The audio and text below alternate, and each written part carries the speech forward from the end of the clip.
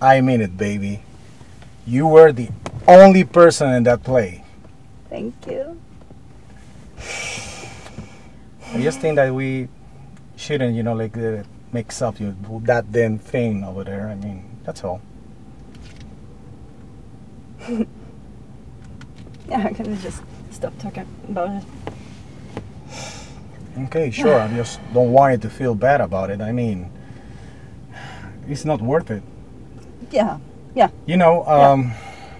It's already bad, to be living off around these people. Yeah. What do you say? Yeah, I say yeah. It's just kind of just stop talking about it before it drives me crazy. April, sweetheart. I just don't particularly want to talk about it. Come on. Just don't touch me. Just leave me alone.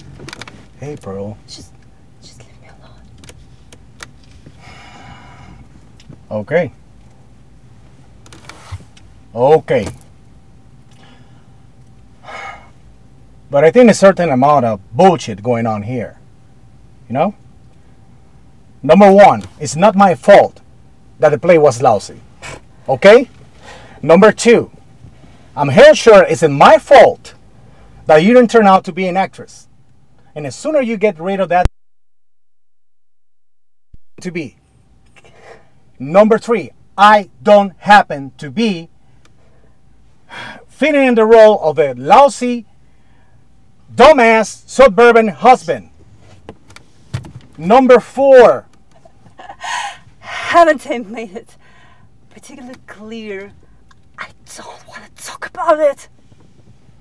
Okay, Jesus Christ, I'm just trying to be nice about everything that's happening here. You're so terribly nice. You know what? I don't deserve this. You're so clear about what you deserve and what you don't deserve. You think you can fool me into this trap, and now you can bully me into feeling whatever you want me to feel. You know what you are when you're like this? You're a freaking psycho. You are a psycho. You know what you are? What? Just disgusting. Oh yeah? Yeah. God, you're pathetic. Just pathetic. Self-deluded little boy. How? Tell me how, by any stretch of your imagination, you can call yourself a man? God damn it! Jesus Christ!